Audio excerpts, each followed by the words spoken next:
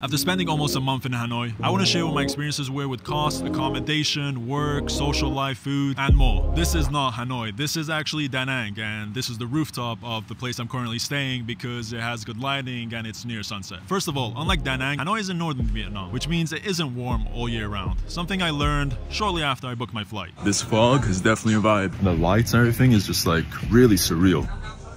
Also, it's kind of cold here. But as soon as I arrived in Hanoi, I really liked it. You know, cities, places have different vibes, and I just dig the vibe of Hanoi. It was very chill, very relaxed, very beautiful, very scenic. It's a really pretty place to just walk around. It's got the chaos to a fun amount. Should we try to cross?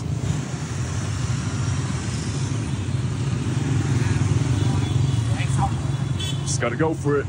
But let's get into accommodation. One of the reasons I should visit Hanoi is because I have a buddy staying there. Now, he did invite me to stay with him, but he actually had a guest during that same time. So I found a place to myself through Airbnb. Now, coming to Vietnam, I had seen so many videos from travel creators saying how cheap Vietnam was. So I was expecting I'm gonna find an amazing place for like 300 bucks a month. You can find places for that price. This place I'm staying at right now is for 350 bucks, but it took us like a month and a half to find a deal like this. Before that, we were staying in a place right across the street, right here in the same area, a hotel essentially, that was $800 a month. You might get lucky, you might find a place, you might not. The first place, Airbnb, I landed on, great location, great view. So here's the terrace, and that's the view I was thinking of. Got a view of the lake. What do you think? How much do you think this costs? I'm kind of in like beginning old quarter, Tay Ho, which is kind of like popular area for foreigners and things. But it was $20 a night. The first deal the owner gave me was 500 bucks for the month. But this is Asia, land of negotiation. I got him down to 400 bucks. Still a very nice place. I probably would have stayed there, but my buddy's place opened up, so I moved into his guest room. Now, luckily I was there with a friend. His other friend was there. Later, another friend of mine came. I had a bit of a community there. We went to a language exchange there. That was really fun to meet people. And there are plenty of events to find for stuff like Meetup, Facebook, or couchsurfing. There are a lot of social events organized by and for foreigners, and it really has some really great nightlife. We even went to like a salsa night that was really fun. Hanoi has everything. If you want the quiet, chill area around the lake, you can have that. If you want to have the nightlife, you can have that. If you want to go explore some historical areas, you can have that. Why is this church a big deal? I'm not sure, but I do see a lot of tourists.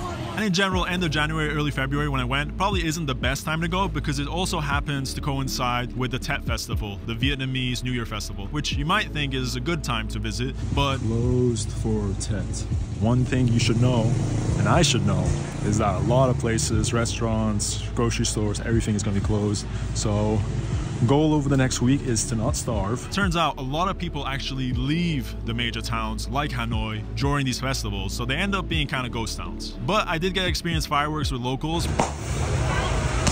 The people there are very used to foreigners. I don't feel at all out of place. I just feel like I kind of fit in, can walk around, and overall I was just treated very well. I did get ripped off once by a store owner charging me like 4 times what a water bottle usually is. Water isn't filtered here, so it's kind of necessary. Maybe go to a big supermarket, or you can check on like the Grab app if you want to gauge what things should cost. For transportation, I would highly recommend using the Grab taxi app because then the price is just there. You don't need to deal with negotiation and it's just simpler. Food. Watching some of the videos back, I actually remember that I had a lot of really good food experiences. There's a place called Cat's Vegan that is amazing. The guy like helps you prepare the meal and then kind of feeds you. All right, thank you. Which is odd, but it's cool. Kia's was amazing. They even gave me a cookie because it was my first time there. There's a place called Veggie Castle, which is a buffet. Just pick out whatever you want, eat it. So yeah, that meal was less than $4. If I stay here for a while, I'm definitely not cooking. Food-wise, had an amazing time. The great thing about places like Da Nang and Hanoi especially is you get these amazing food and it's super cheap. In general, amazing food in Vietnam. This is probably the easiest place that I visited to be vegan. In terms of cost, quality, food, it's so easy, so good. There's another place called iVegan that has delicious food and is also really comfortable to work from. I highly recommend that, had good internet. There was a co-work that I went to. Really great place, really chill. Recommend it if you need a co-work. I will say the cafe culture in Da Nang is unbeat in my opinion. There's just oddly amazing cafe culture here. Also really great options for fitness. I went to a place called Fitness Village and it was super fun. They had like yoga and fitness classes. It's just a good way to like find community and be amongst people. Cost-wise in general, Ho Chi Minh I did find to be a bit more expensive, but I would say Da Nang and Hanoi fairly similar. Maybe even Hanoi is cheaper, I don't know. But they're about the same. I still generally like Da Nang more. I like the beach. But if I had to choose between Hanoi and Ho Chi Minh, Hanoi would be an easy pick. It just feels like a great balance of everything. It feels like it's a very balanced city. Since you enjoyed this video, definitely check out my video on Ho Chi Minh. Hopefully we'll have a video on Da Nang soon. Also check out my weekly newsletter on Instagram. Thanks for watching. Take care. Peace.